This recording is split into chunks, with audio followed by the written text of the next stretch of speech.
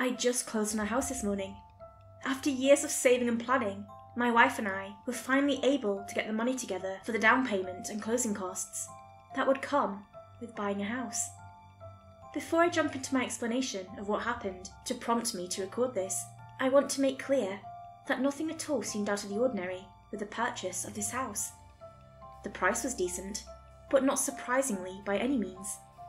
The inspection passed with only a few requirements for the seller to put a fresh coat of paint on the shed in the back and to have the water heater replaced, and a few other minor things. While my wife and I were moving boxes in that first day, I happened to open the mailbox. I'm not sure why I did it. For anyone who's ever owned a house, you may understand the strange compulsion to open all the doors and explore all the nooks and crannies. So, I opened the mailbox. Inside my new mailbox was a letter, addressed to me specifically, with no postage or return address. I'll transcribe it next. I cannot begin to tell you how sorry I am for what you're about to read. If you're a family man, which I believe you are, I trust that you'll understand the gravity of my situation after reading this letter. I did what I needed to do in order to protect my family, even if that meant condemning another. If what I've been told is true, it's just you and your wife moving in, no children of which to speak, which is the only solace I have in selling you this house. There are certain things you must know about this house, many of which I cannot write even now, but what I can tell you is that if you do exactly what I've laid out below, there shouldn't be anything to worry about. Number 1. Do not allow children on your property. I cannot stress this enough. No trick-or-treaters, no Christmas carolers, no babysitting. Rule number 2. Always leave the light on in the basement. Rule number 3. If you misplace anything, do not look for it. Rule number 4. Always set an extra place at the dinner table. Rule number 5. If you have pets, especially dogs or cats, make sure to lock them up in a secure cage at night and when you're away. Rule number 6. Make sure you are in bed between the hours of 3 and 4 AM with the bedroom door closed. Again, I am terribly sorry and I hope that you follow these directions to the letter. I am terribly sorry and I hope that you follow these directions to the letter. Please do not be angry with me. I was only trying to get my children back. The letter was signed with the name of the previous owner. I really want to believe this is a cruel joke, but every time I look at this letter, my stomach turns. The part that scares me the most is the first bullet point. Do not allow children on your property. He may have done his research on my wife and me, but I don't think his research was extensive enough to know that my wife is currently 9 months pregnant. She's due within the week, and the doctor said she could go into labour any day now.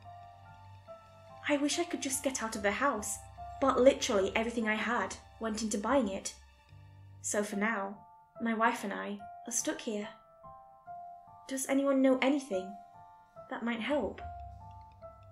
I contacted my realtor to see what sort of laws there were to help us out with this situation.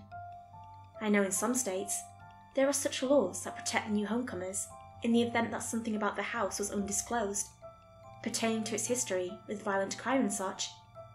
He said that currently, there are no laws that can get us around this sort of thing, because technically, there hasn't been reported any sort of violent or detrimental history pertaining to the house.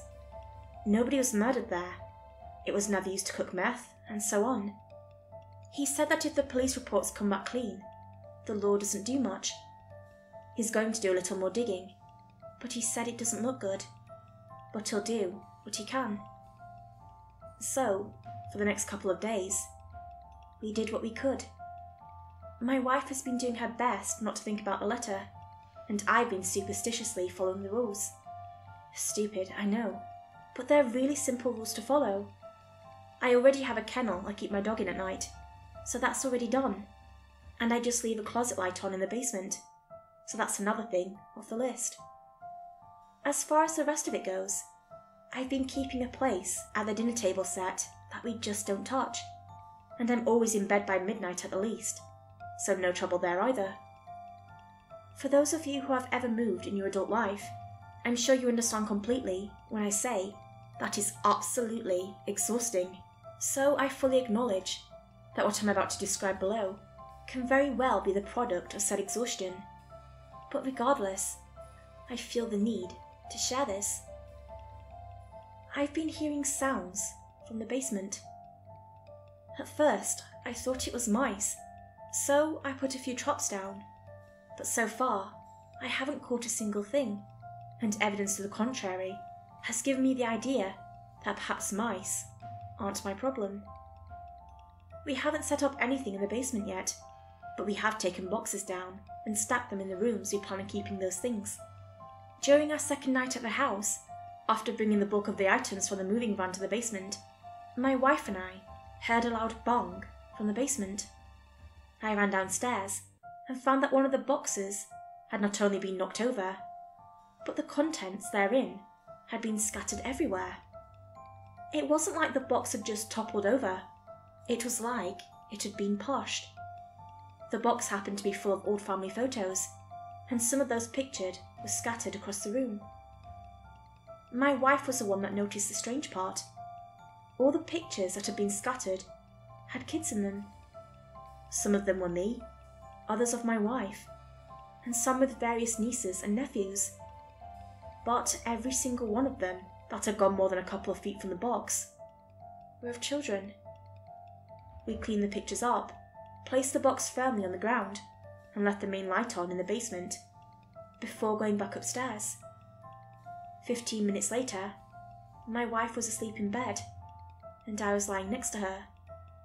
About 20 minutes later, I began to drift off.